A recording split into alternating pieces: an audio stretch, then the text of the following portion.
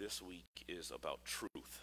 There's a shortage of truth in the world, and people are looking and searching for truth. And we know that you will appreciate a sense of truth in all that we do and all that is occurring in our lives. We're still about a minute away. I hope you all are taking care of each other. This week I've spoken to a number of you. I saw a number of you who were here for the grab and go senior luncheon, and that was good. I had a ham sandwich that was really good, and some baked chips and water. And I just enjoyed seeing so many of you, and some people were teasing me because I had white shorts on after Labor Day. But you know what? I'm wearing my white shorts until it's no longer hot outside. So, oh well, so much for fashion rules. And this is the day that the Lord has made, so we shall rejoice and be glad in it. Talk to you all shortly.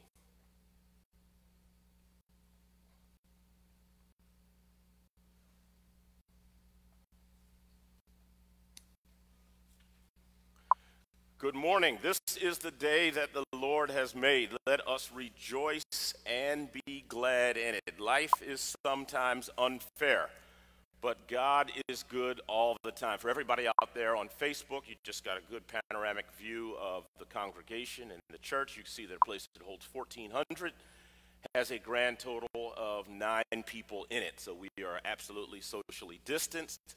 And it is good to be alive today. It is good to be in the land of the living and to know that God is still on the throne. The weather is beautiful. No need for heat, no need for air conditioning. Just need to really enjoy ourselves and understand how good God is.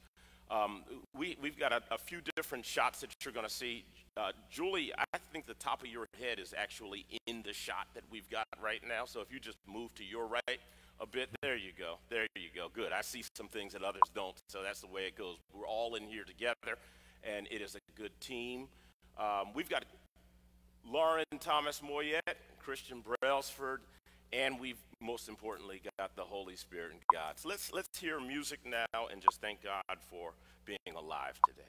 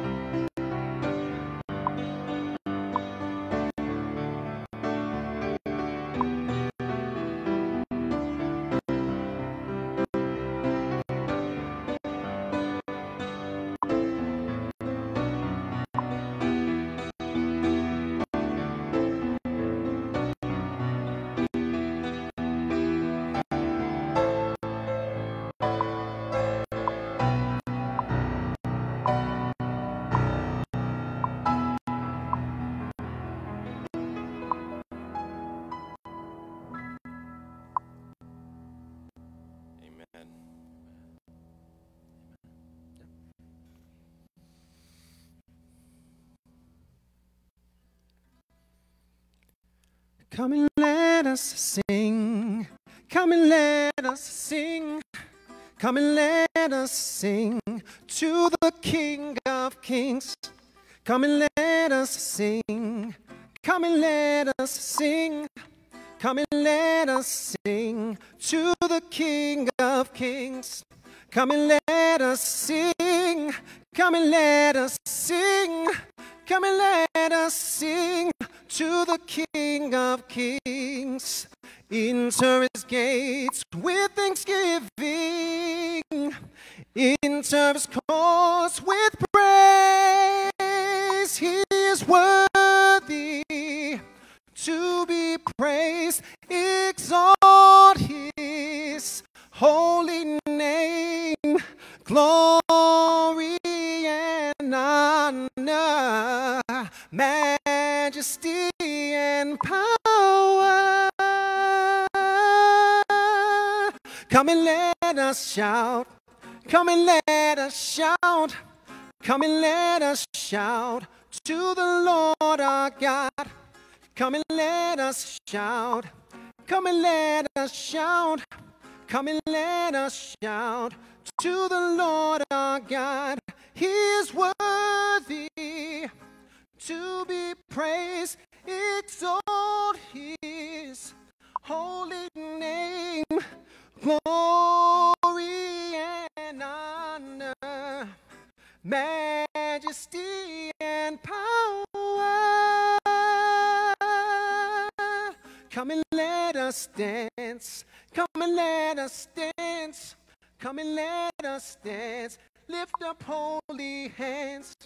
Come and let us dance. Come and let us dance. Come and let us dance. Lift up holy hands. Come and let us dance. Come and let us dance. Come and let us dance. Lift up holy hands. Whoa, let us sing. Lord, let us sing. Oh, let us sing. Oh, let us sing. Amen. Amen. Thanks be to God. We know that we are having some slight technical issues right now with Facebook where people are hearing. Hold off your comments. If we know you we know you want to comment, but if you're getting feedback, we know you're out there. We'll see you out there.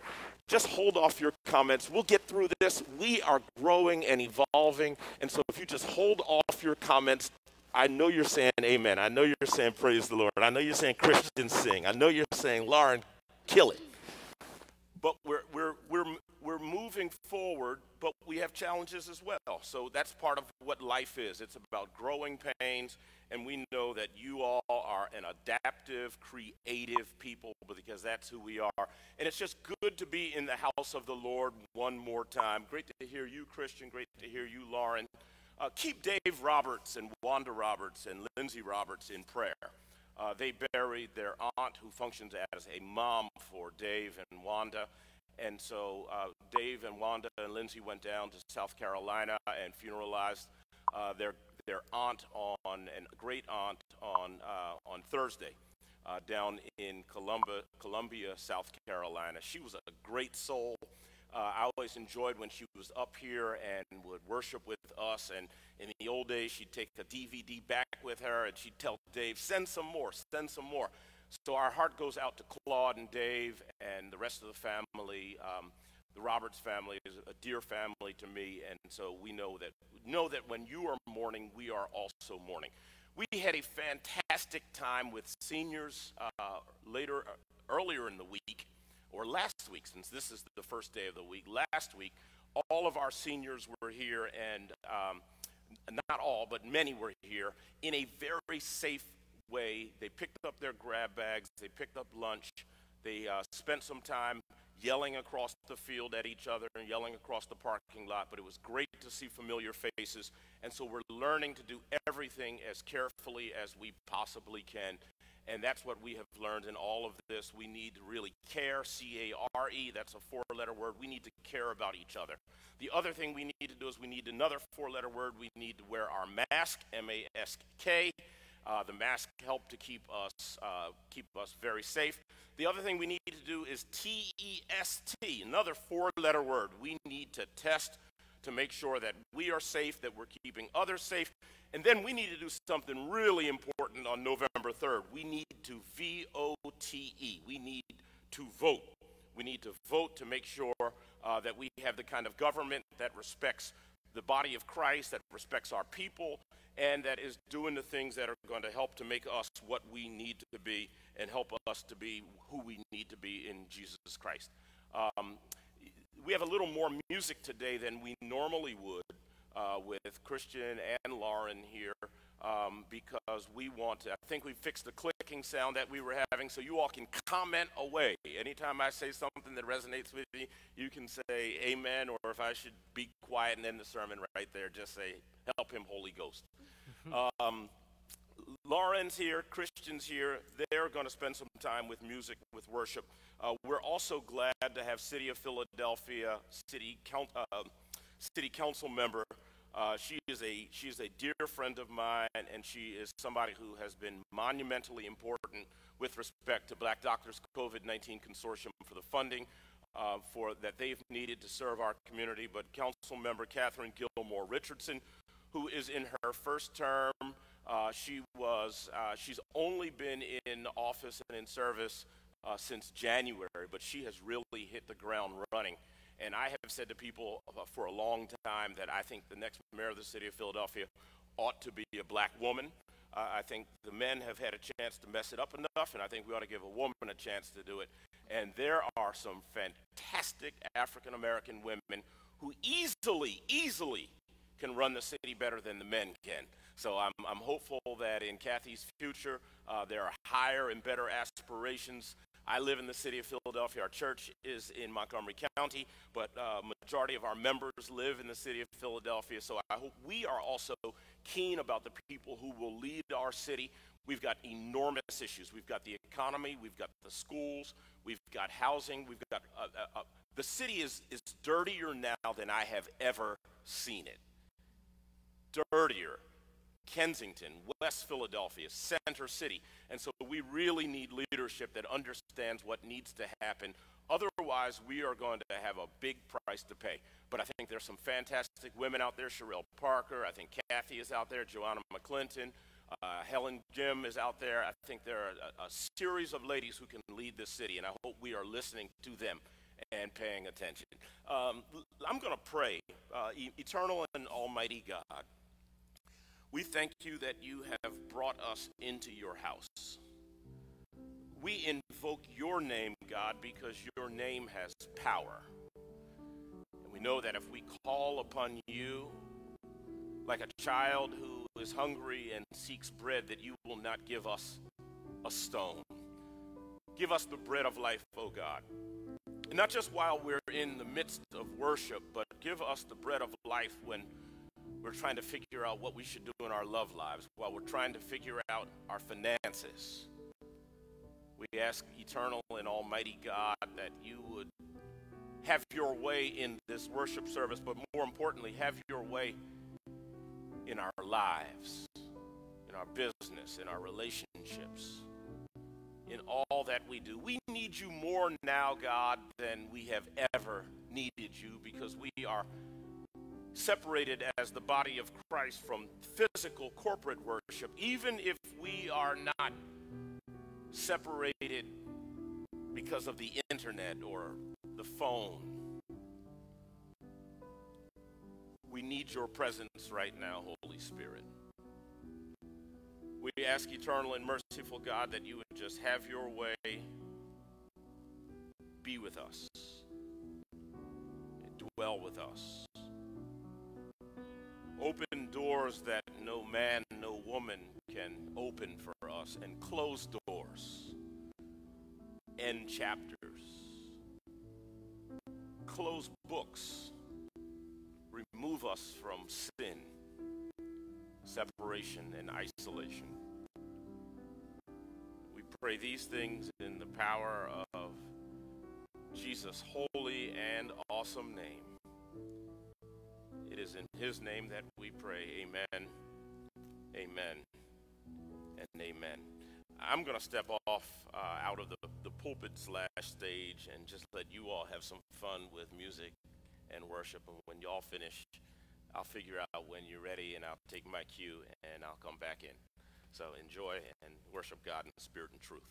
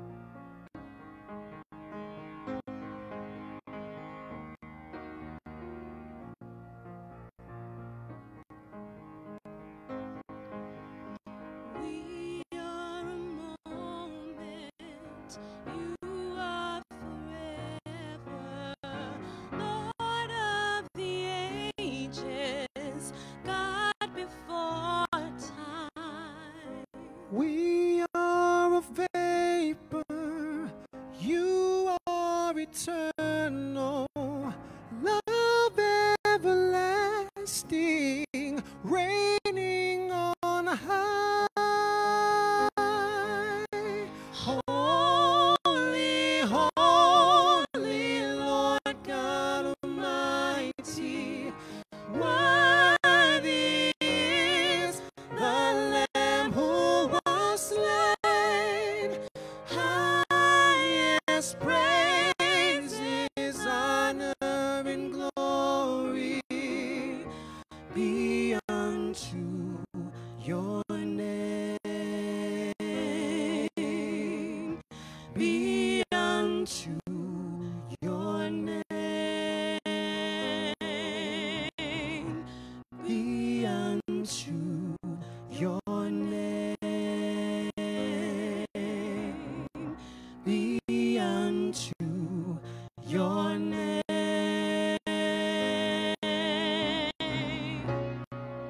Hallelujah.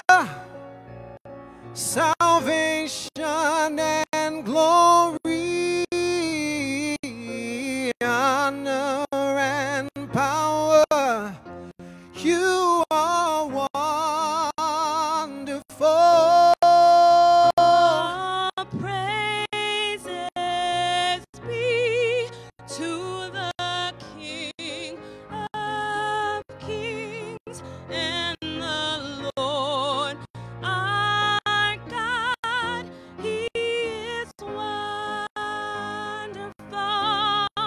Oh, praises be to the King of Kings and the Lord our God. You are wonderful. Oh, praise. Hallelujah. To the salvation and glory and the Lord honor and power. You are wonderful. Emmanuel, you are so wonderful. To the salvation and glory and the Lord honor and power. He is wonderful. Emmanuel, you are so. Hallelujah. To the salvation and glory and the honor and power. He is wonderful.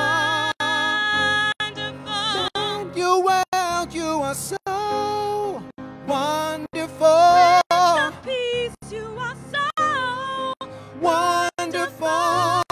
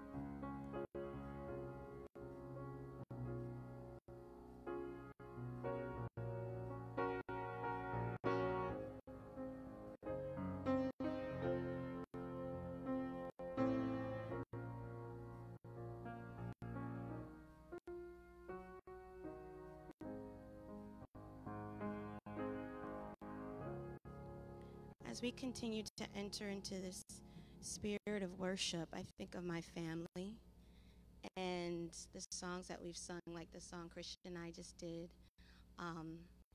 Singing with my family is probably my greatest joy. And just a song comes to my spirit that if some of you are listening to contemporary, you'll recognize it, but then you'll also recognize a more traditional sense, like how my grandfather used to sing.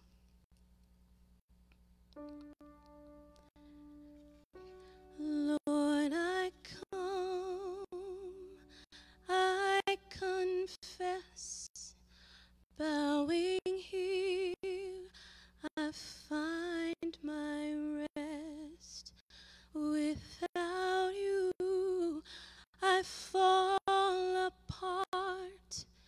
You're the one that guides my heart. Where sin runs deep, your grace is more.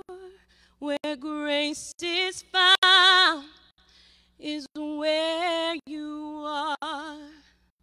Where you are, Lord, I am free. Holiness is Christ in me. Lord, I need you. Oh, I need you. Every hour I need you. My one defense, my righteousness. Oh God, how I need you.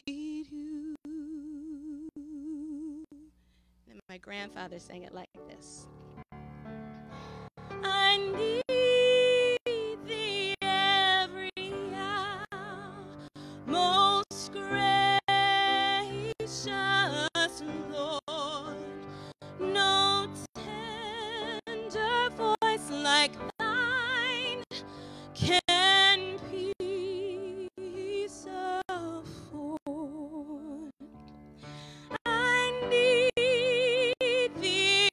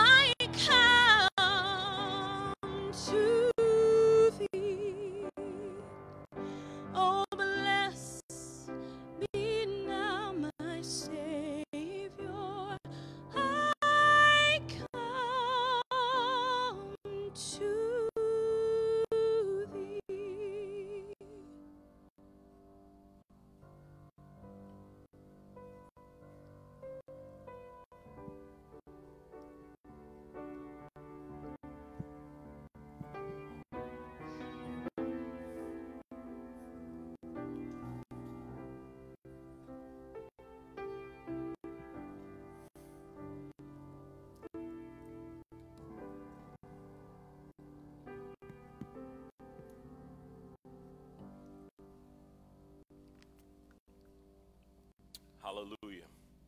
And thank God. Thank God for your grandfather, Lauren.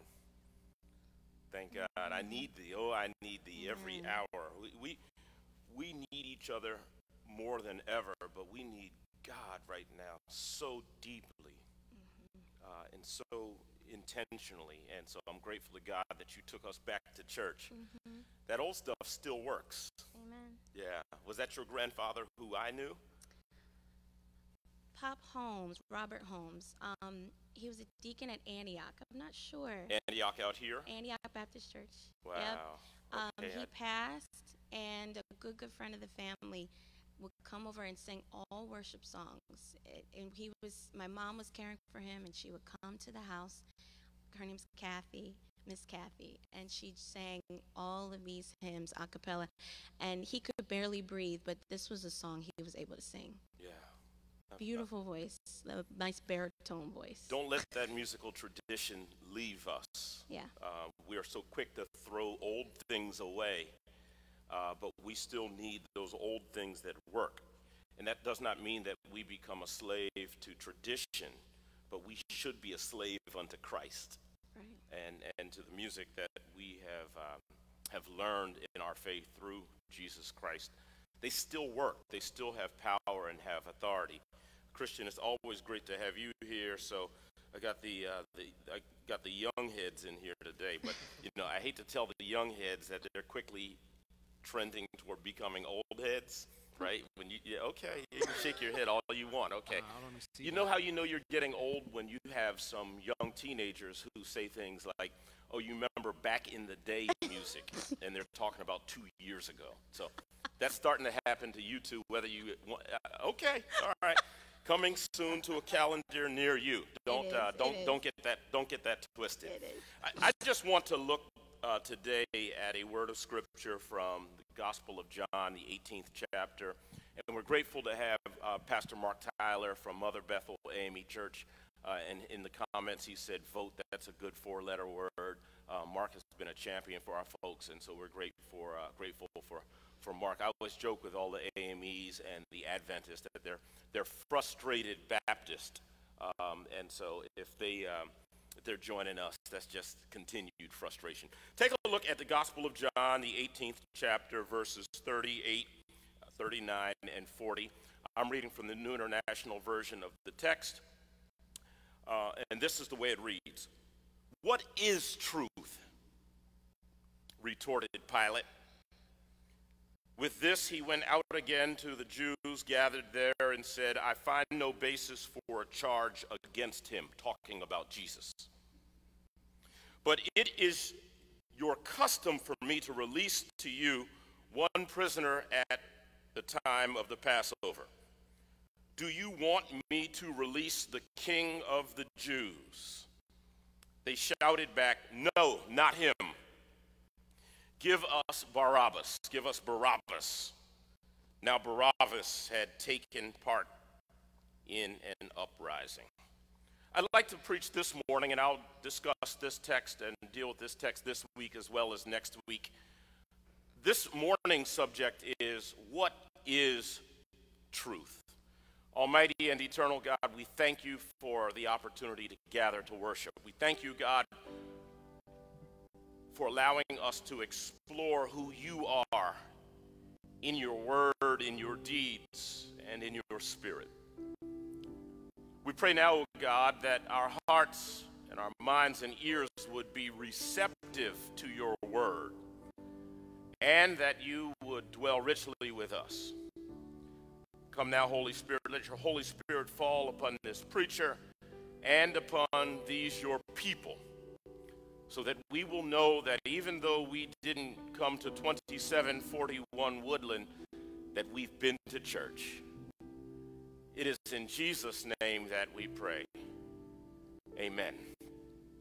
This question, what is truth, which is a retort from Pontius Pilate, that Roman prefect and leader of Judea who did not want to serve according to history in Judea. It was not a great assignment in the Roman Empire because the Jewish people in Jerusalem had been full of rabble-rousers and had been a tough place for people to operate. It was a place that had always been accused of sedition. It was a place that had been tumultuous and tempestuous the entire time that the Romans had occupied Judea. It was a problem. And he finds himself standing in judgment of Jesus Christ at the Passover lamb, the Passover lamb at the Passover. And we find Pontius Pilate in a dialogue with Jesus Christ. And Jesus says to him in the 37th verse, he says, "You say that I am a king. In fact, the reason I was born and came into the world is to testify to the truth. Everyone on the side of truth listens to me." And Pontius Pilate responds, "What is truth?" I'd like to raise that question in the form of a subject this morning at a time when lies are abounding in our country in a way greater than we have ever seen. It was one thing in the past to see the proclamation that we should have the access to life, liberty, and the pursuit of justice, that we've read and seen the words of the Constitution and the Declaration of Independence, and even before that, the Articles of Confederation that seem to bow their head to the idea that people will be free and enjoy individual liberty. But we had slavery for another 200 years almost in this country, from the founding of this country almost until the mid-1960s, where African Americans were not allowed to vote in all of the country, all of the states in the nation. And so we've had voice and piecemeal freedom and liberty. So we've become accustomed to those lies, but now we have lies that are abounding in high places, where we even have the president, and it has been exposed this week that he knew as early as January how dangerous the coronavirus was. And he said that to Bob Woodward in his most recent book, that he simply admitted that he knew how dangerous this was, but he still failed to protect the people in whose charge he had been left. Lies are abounding in our country right now. We see even a mad dash to get to a vaccine, and we find it hard to believe the science. We find it even harder to believe the politics, and even sometimes we find it harder to believe people in religious places of authority, as we've seen the president of Liberty University topple Jerry Falwell, the son of the founder of the Moral Majority and the son of the founder of Liberty University. It is hard to figure out who is telling the truth. But this is not a new problem. Pontius Pilate, 2,000 years ago, raised that profound question when he simply asked, "What is truth?" When we cannot look to government and religious leaders or heads of civil rights organizations and expect them to give us the truth because so many people are seeking their way, we see that there is a significant compromise of the truth. And wherever there is no longer truth, we find ourselves in a place where we will not be able to enjoy all of our freedoms or enjoy the totality of our faith and religion. When there is no truth, we find ourselves trapped. We find ourselves undermined. And so we ask that same question that Pontius Pilate found himself asking 2,000 years ago. What is truth? Truth is not convenient. Truth is not cheap. Truth is not something that we can make up on the fly. Truth is even greater than facts, because truth is what makes us free. And the greatest truth we have is that Jesus Christ loved us so much and that he came into the world to free the captive so that we enjoy a life of truth and freedom and liberty in Jesus Christ. And that's why when Lauren was singing, "We need you right now, God." We need thee because there is so much lie in the world. There are so many sins in the world. There is so much misgiving in the world, that we need the truth of God, and we cannot find the truth of God in men or women. We cannot find the truth of God in our salaries or our jobs, but we find the truth of God in Jesus Christ, who loved us so much. God loved us so much that he gave his only begotten Son. We need truth. If we will heal as a nation, we must hear some of the bad things about our lives. We must hear that black lives do matter. We need that truth. We need to hear what women have gone through in this country. We need that truth. We need to understand that we need to open wide our hearts and our minds and our imagination about people who do not have our understanding of the world, who might come from a different orientation, who might be gay, who might be transsexual. We need to understand that everyone needs love, and the greatest truth that a Christian can have is that God loves us so completely that we ought to love each other. This country is suffering right now because it's unwilling to hear the truth. We have scores of people who think they need to take up long arms and guns because they want to enforce their version of the truth. There is no version of the truth. There is only one truth, and the great truth that Christians must evidence is that God loves us, and so we should love our sisters, we should love our brothers, we should love all people, we should love people who offend us. Every week I am challenged to muster up new levels of love for people who attack me. That's the calling of the Christian faith. To love those who despitefully use you, to love those who hurt you, because the truth is that all of us have hurt somebody, so we ought to forgive somebody. But Pontius Pilate asked this question almost like Aristotle or Socrates or Plato or Sartre or other great philosophers. He asked this question, and we can see him walking along a tightrope of question and his own misgiving by asking, what is truth? Lies can become so plentiful that we lose sight of what the truth is. Distortion can become so normal, deception can become our lives, that sometimes we need to look ourselves in the mirror and ask ourselves, what is truth? And truth does not seek its own advantage. Truth does not seek its own way. It stands on the merit and fact that it is the truth all by itself. I've taken my mindset now in the world of politics, in the world of what is happening on November 3rd.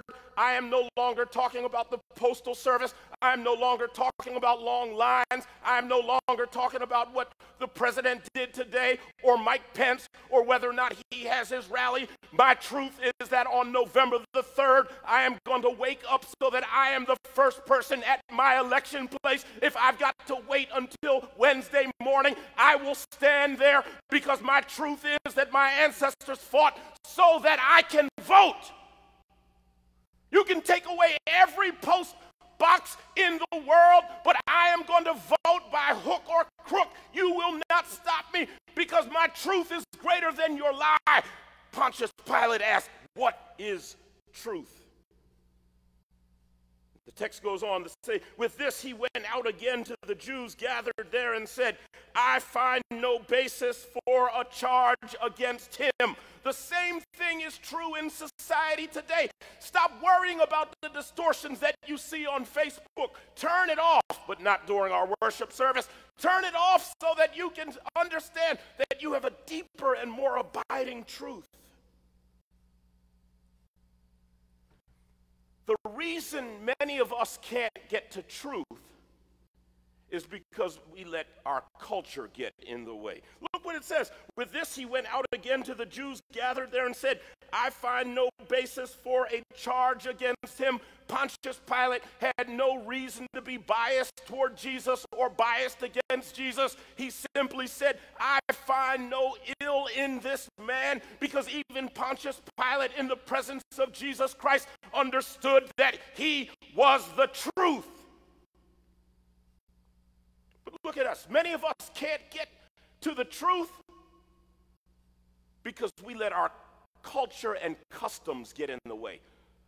Black folks, we ought to vote on November the 3rd like heaven and hell depend upon our ability to get to the polls. If you've got people in your house who have not registered to vote, wake them up, get them registered to vote. Tell them that if they're going to live in your house and wear your sneakers and put their knees under your table, that they cannot let the culture of indecency and the culture of apathy to stand in the way. And Pontius Pilate is fighting the culture of the Jews who had become so grisly and monstrous at this time. It says, but it is your custom for me to release to you one prisoner at the time of the Passover. Sometimes we don't get to our truth because we let our culture get in the way. I know some political candidates today are not perfect, but they're better than some others. And don't let your culture of perfection that you hold over everybody else's head get in the way of you realizing the fullness of the dream that your ancestors had for you in this country. We must vote in a way that we have never voted before and cannot let our culture of apathy get in our way. And we've got to make sure we are involved in our community. This level of apathy in our community, the level of apathy in our churches, the level of apathy. Our schools might be old, but it does not mean children cannot learn in them. If there are big churches that are able to make mega buildings, then they ought to help to make mega schools. If people are hungry, we ought to be mega feeders. We ought to understand that God has blessed us, but we cannot allow our culture of just sitting back and watching to see what will happen, because we will never achieve a truth in Jesus Christ. Truth and then culture. But then some of us are allowing our choices to get in our way. Some of us, I make bad choices, but some of us make the worst choices. Here, the Jewish people are confronted with a very clear choice. Barabbas, who the text even says had taken part in an uprising. So remember now, this is not the first time of uprising that has ever happened. Jesus was born into a period of uprising. He died in a period of uprising. He ministered during a period of uprising. We see that there is an uprising, and that is a constant part of living.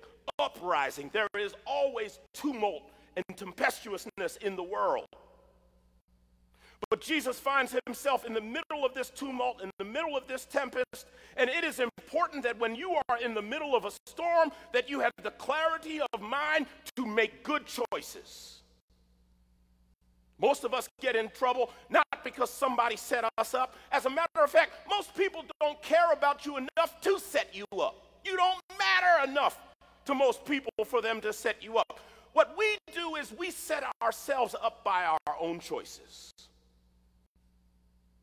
And in this text, the Jewish people are given two choices. Barabbas, son of the father. That's what Bar Abbas means. Bar Abba, son. Bar Abbas, father, son of the father. He looks like the part.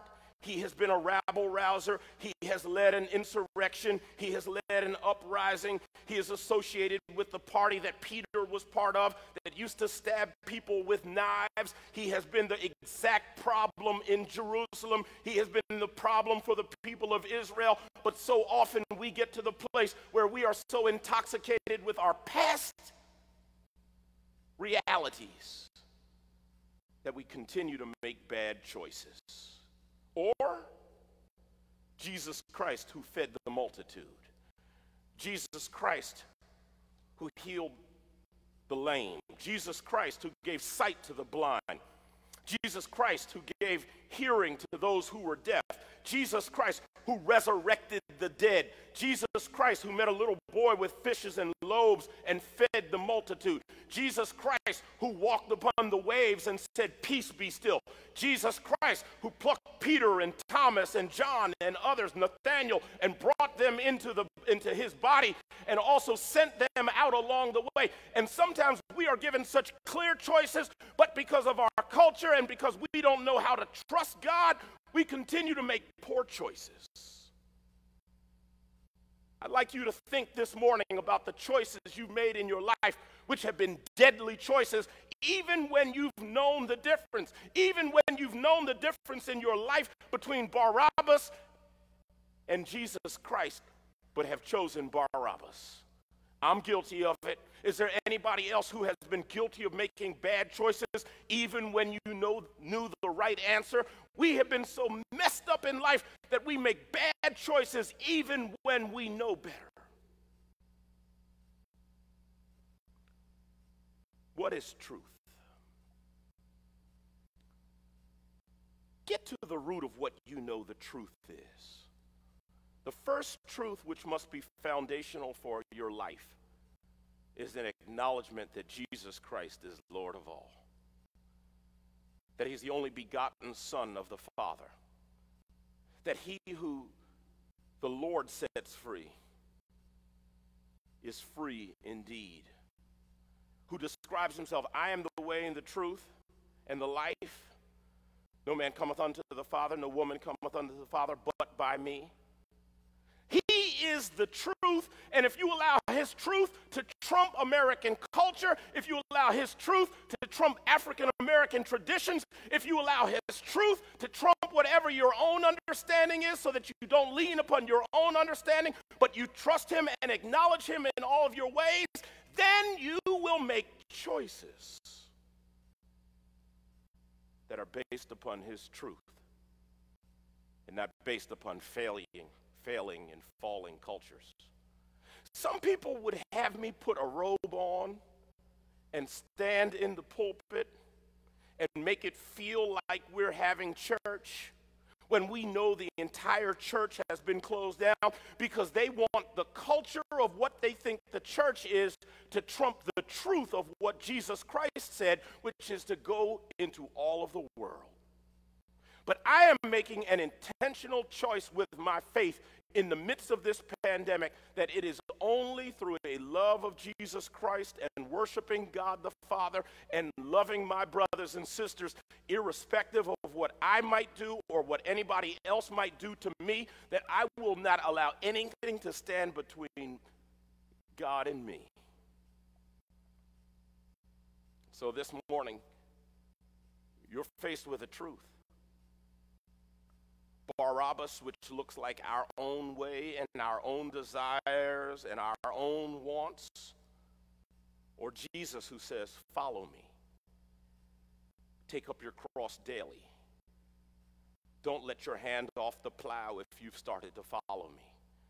Go ye therefore into all the world, preaching and teaching." What does that look like today? It means loving your political enemies, but beating the hell out of them at the polls.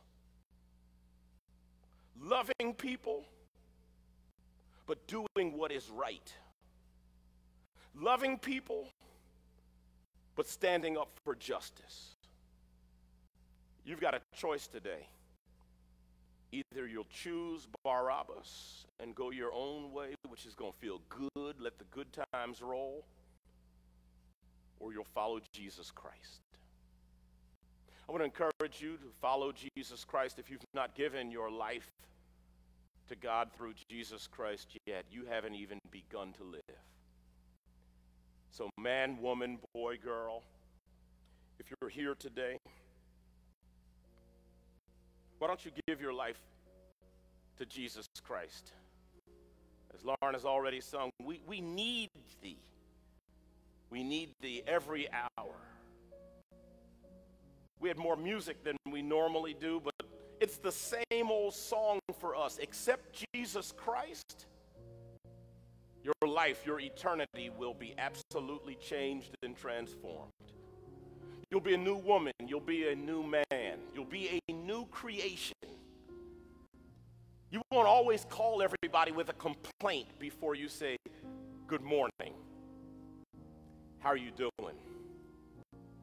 You won't roll your eyes. What you'll do is you'll realize that he rolled away the stone, and you'll be a new creation. You'll be who he wants you to be, and you'll see his truth. And the smallness of our culture will fade away, and our choices become even more profound. If you've discovered Jesus Christ this morning and felt the power of the Holy Spirit in your life, just send us a message on Facebook, or if you're on the phone, just call the church office. Ask for Rosalind Cowan, and we'll be glad to bring you into the body of Salem Baptist Church. And it's not just about a church, it's about giving your life. If you never come to this church, but you give your life to Jesus Christ, you will know life and life eternally.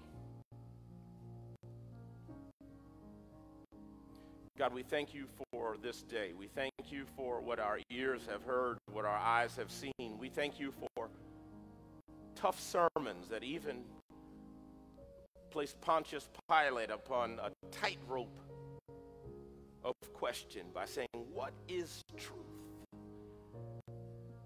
Teach us more profoundly, God, to give us your truth. Teach us patience, forbearance, self-control, love, and forgiveness. And not just while people are watching, but when we are in our own private cloisters and nobody is watching. Teach us to forgive others and pray for others.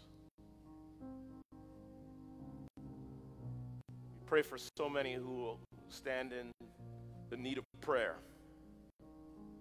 We pray for Dare to Imagine Church and Enon Tabernacle Baptist Church and Living Word Lutheran Church, Life-Changing Word Church of God in Christ. Pray for brothers and sisters from all walks of life, all faiths, people who have no faith, because we know that that is the mission field. When we go into all of the world, we know you'll be there, God. Teach us to be loyal, to understand you're the truth, and to allow even parts of our culture to die. Crucify even our personal cultures so that we make wise choices and don't choose Barabbas, but choose Jesus Christ. Bless those who stand in the need of prayer. Touch Kevin Page, Deacon and Deaconess Page, Deacon Garrett Page, Deaconess Trish Page, Maggie, Gary, Lauren. Touch so many families in this church who stand in the need of prayer. Remind them that you are an awesome and powerful God, so that nothing is too large for you, because you are the truth.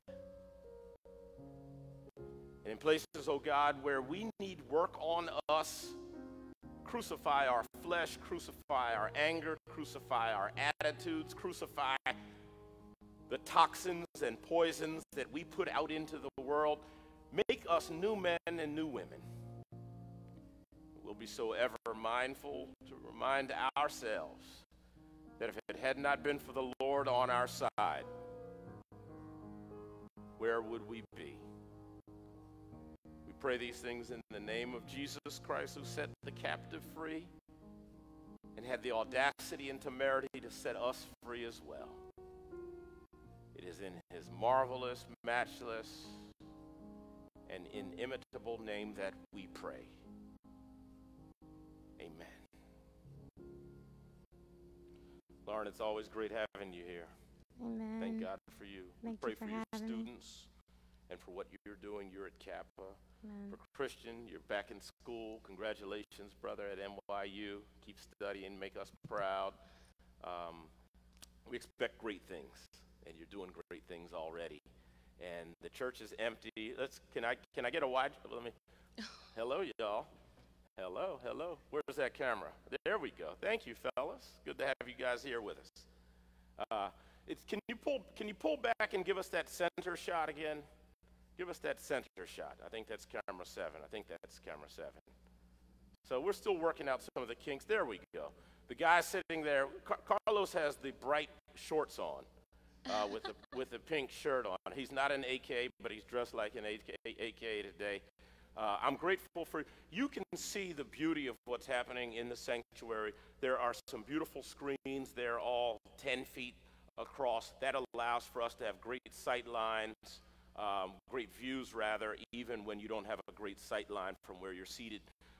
It is here to make church more reasonably beautiful and able to consume the Word of God, the music, prayers, and the Spirit of God.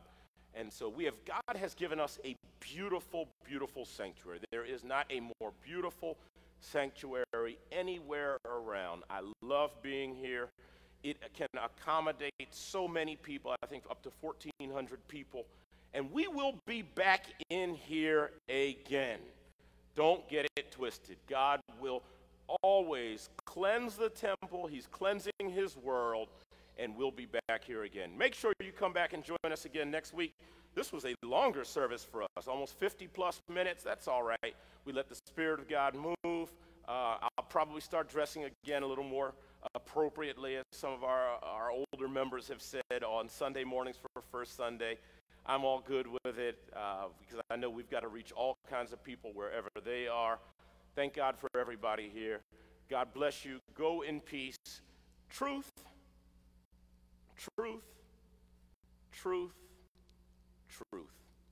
Make those choices. God bless you all.